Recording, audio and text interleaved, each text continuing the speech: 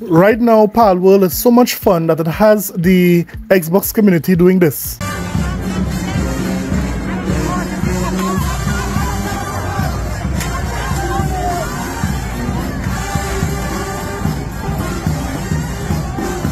Here comes the ponies with The Last of Us 2 to spoil everything.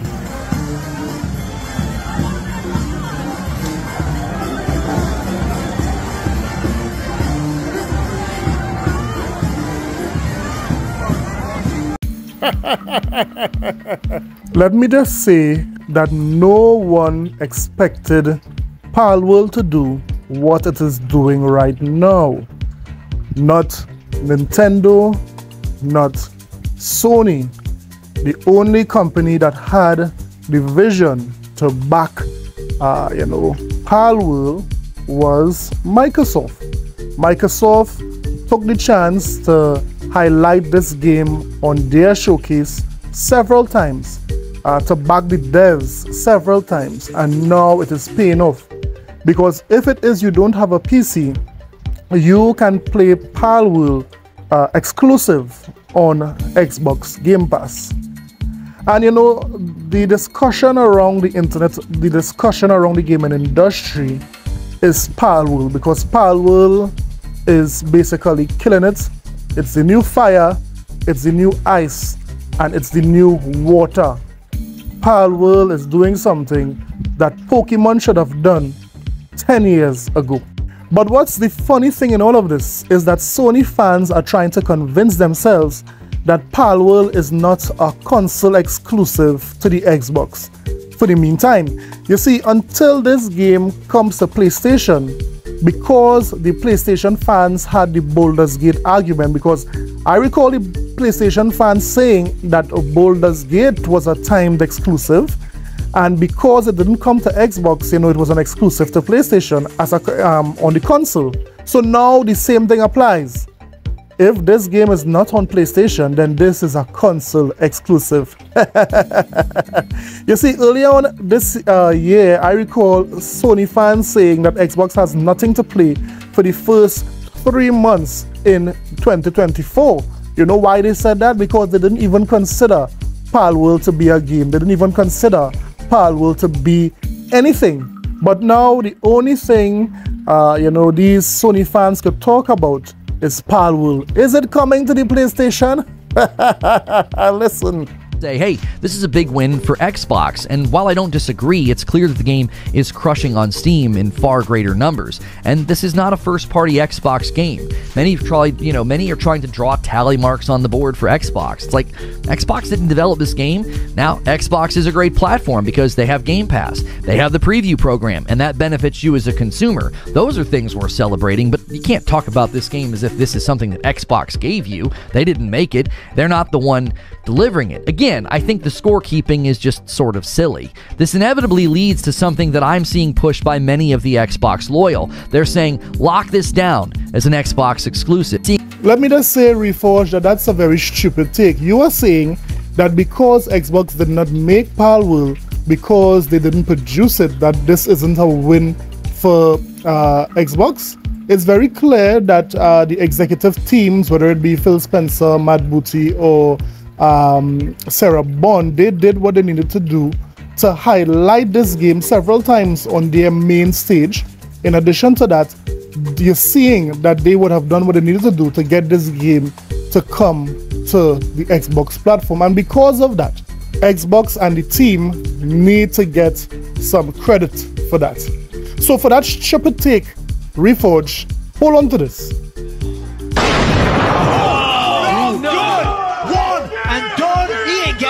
I don't know, Bisping. I don't know either.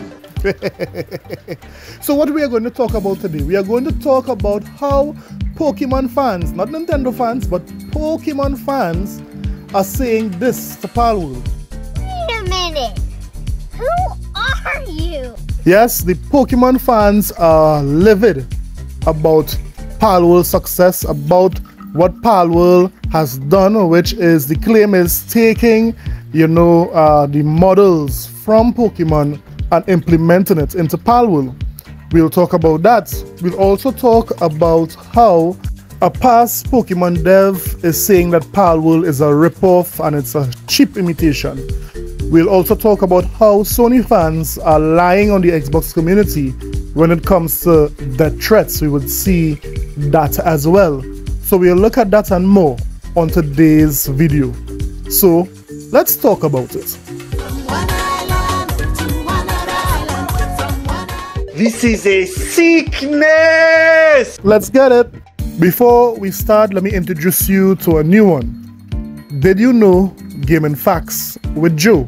Brought to you by the subscribe button. According to the Title Max website, did you know that Pokemon is the top selling franchise of all time? Yes, Pokemon has made the most money of any other franchise in the world, and that is including Mario. We are saying Pokemon is number 1, Mario is number 2, then Call of Duty is number 3. So yes, Pokemon is beyond huge. It is massive. It is gigantic when it comes to sales and as a franchise. Now, anyone would kill to have a game like Pokemon. No doubt we are seeing the uprise of different games like Pokemon because it's very popular. And it's very surprising that they did not do much with this franchise when it comes to advancing it for the 21st century. But let me hear what you think about that Gaming Facts. Now, this Gaming Facts is brought to you by the subscribe button. If you have not done it yet, hit that subscribe button for more Gaming Facts, for more gaming history, and more salt than your body could handle. So Palworld is continuing to do well. We know that Palworld made 2 million in just 24 hours and then sold 3 million in 40 hours. We know Spider-Man 2, if we were to look at a comparison, sold 2.5 in just a day and then 5 million in 11 days. Well, Palworld sold 5 million in just 3 days. So Palworld, this brand new IP, destroyed Spider-Man, a very old IP, destroyed it in just 3 days. Wow. Now let's listen as a past Pokemon lawyer, someone who was involved in Pokemon for years, comment on Palworld. Listen on. Pokemon's former legal boss says Palworld looks like ripoff nonsense. I'm just surprised it got this far, says Don McGowan. The former chief legal officer for the Pokemon Company International has said that the breakout hit Palworld looks like ripoff nonsense. Don McGowan, who led the Pokemon Company's legal team for almost 12 years, was commenting on the game amid claims that its developer Pocket Pair plagiarized designs from Nintendo's game series. This looks like the usual ripoff nonsense that I would see 1,000 times a year when I was chief legal officer of Pokemon, he told GameFile. I'm just surprised it got this far. Palworld is described by its creator as an action-adventure survival game, in which players can battle and capture pals to use for base building, traversal, and combat. Despite its significantly different tone and game style, many of Palworld's monster designs bear striking similarities to Pokemon's, earning it the internet nickname, Pokemon with Guns, when it was revealed last summer. But following its massively successful release for PC and Xbox last week, an anonymous X account appeared online claiming to show evidence of not just design inspiration, but plagiarism of actual assets from Pokemon Scarlet and Violet.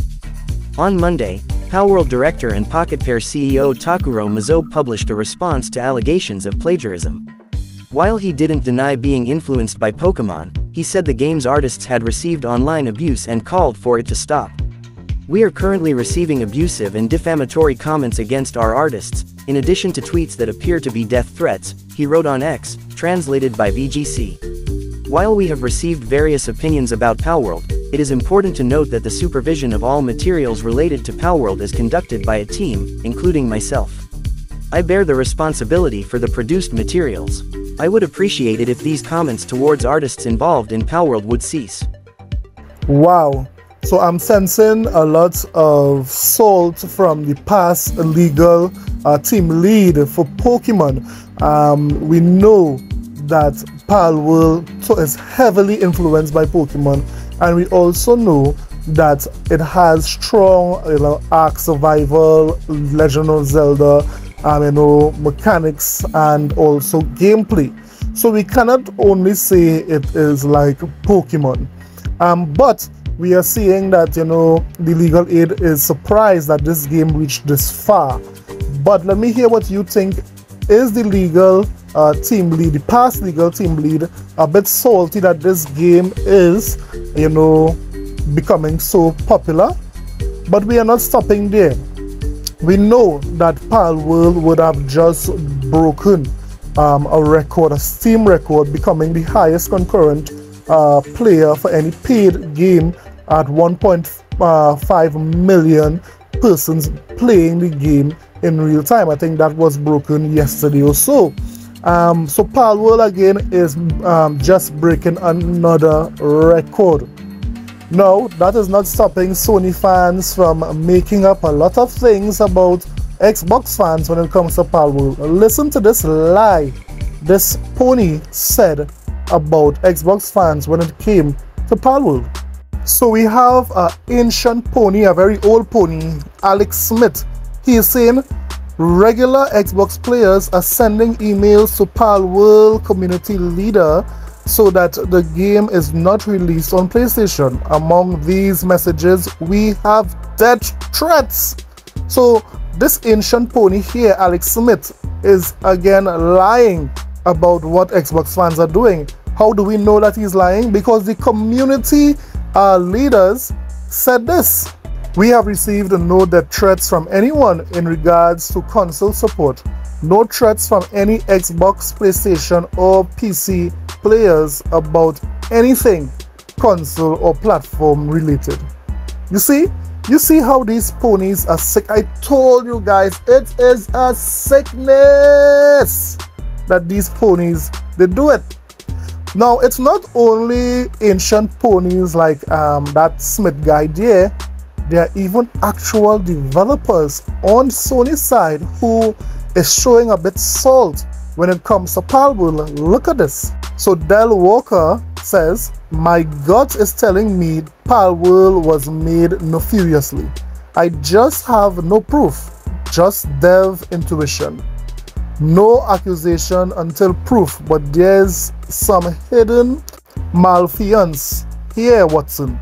I can sense it. So who is Del Walker, you may ask? Well, he is a Naughty Dog senior developer or senior artist. Yes, he works at Naughty Dog. Yes, he works at Naughty Dog.